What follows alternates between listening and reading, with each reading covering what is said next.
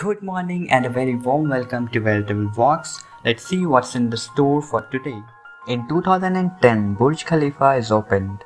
Burj Khalifa in Dubai is currently the world's tallest building at 829.8 meter, 2,722 feet. In 1958, Sputnik 1 falls to Earth from orbit.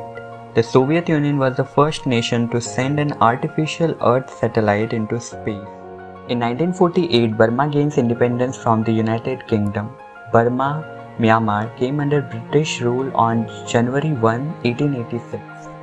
In 1896, Utah becomes the 45th state of the U.S.A. One condition for statehood was that a ban on polygamy had to be written into the state constitution.